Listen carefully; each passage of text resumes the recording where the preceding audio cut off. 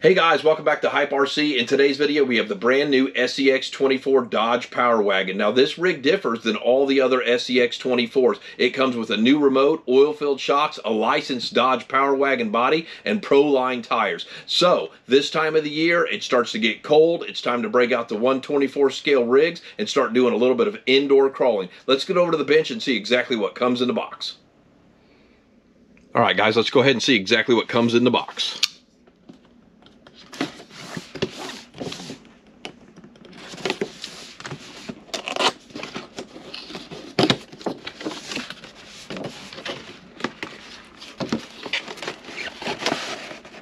So we've got our rig. Love how they always do the little background on it. We've got our instruction manual. Ooh, nice. They went ahead and gave us the batteries. Nice set of decals, big Axial sticker, quick guide, big manual.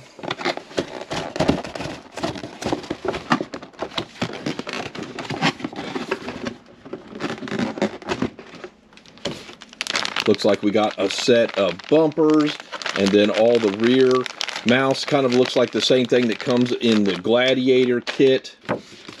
And then the new model comes with the SLT2 remote, which is a nice little upgrade from the other remotes that they used to have. You can do this one-handed. It's got some nice features and functions on it. Very lightweight.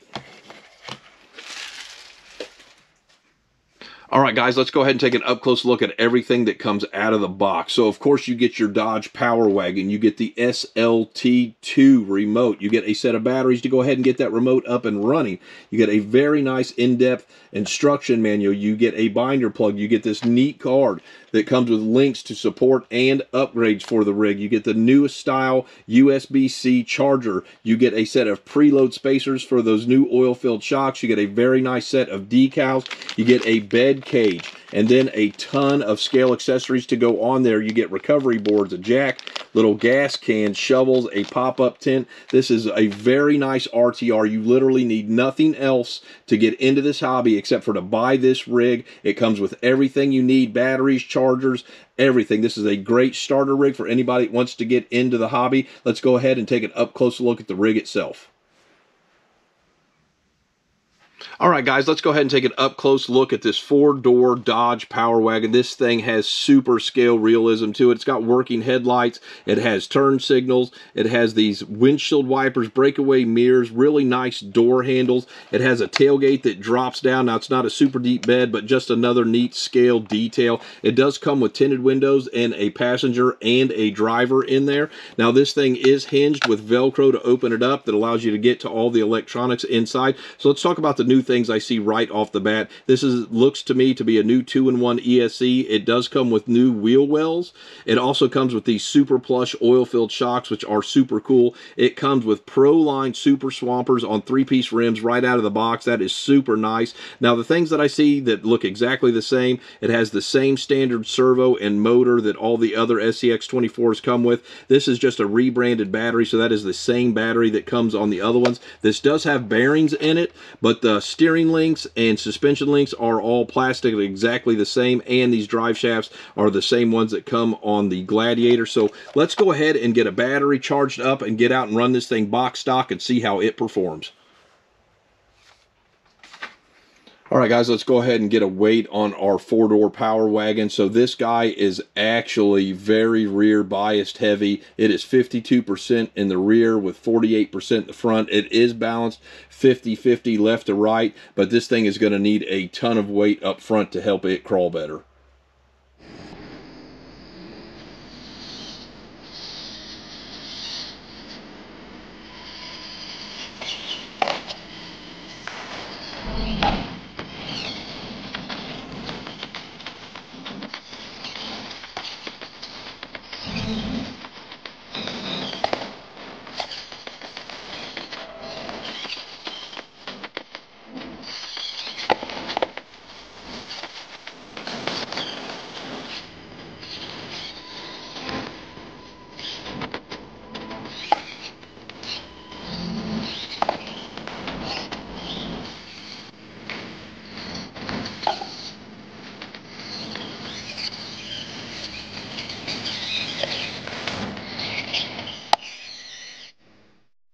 All right, guys, let's talk about how our SCX24 four-door Dodge Power Wagon performed out there. It did okay. It's got some good pros, but it's got some not so good cons. I like the direction that Axial is headed with this rig, so let's just go ahead and get right into it. So the number one pro for this rig is absolutely the looks.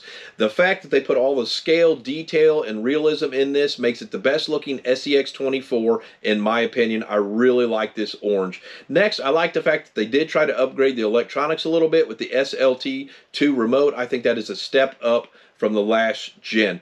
Next, I love the fact that this thing comes with Pro-Line wheels and tires. That is not something that you usually get on an RTR. It's a nice set of sticky tires, and this one definitely did not disappoint in that category. And then the next pro is something we have all been asking for a very long time in an SCX24, and that is oil-filled shocks. No more friction-dampened log wagon bouncing down the trail springs for this thing. I love these oil-filled shocks, and with a little bit of tuning, I think they will perform very, very well. And then last on the pro list, I love the fact that this comes with bearings in it. Most rigs at this price point come with bushings. You got to strip it down, get all those out, and put a bearing kit in.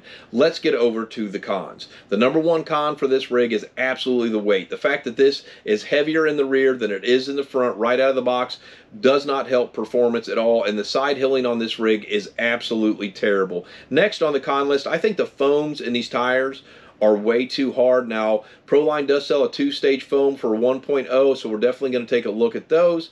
And then I would have really liked to have seen Axial upgrade the servo and the motor on this rig. You know, they're underpowered for their standard SCX24. For a longer wheelbase and a heavier body, they are just underwhelming in power and performance. Next, the approach and departure angles on this rig are not good. This front bumper is way too wide and it sticks out way too far, and it just really impedes performance big time. So, you know, all in all, this rig gets about a 6.5 out of 10 for me. There's a lot of things I do like, but a lot of things I don't like. I've got a huge pile of upgrades for this thing, but I wanted to run it for you guys box stock first and, you know, find out exactly what it did do well and what it didn't do well, and now we know. And so I'm going to get a video out on upgrades very, very soon. So don't forget to support your local hobby shop. Bash, call, repeat. Hit that subscribe and like button for me and ring the bell so you can catch my next video. We'll see you next time.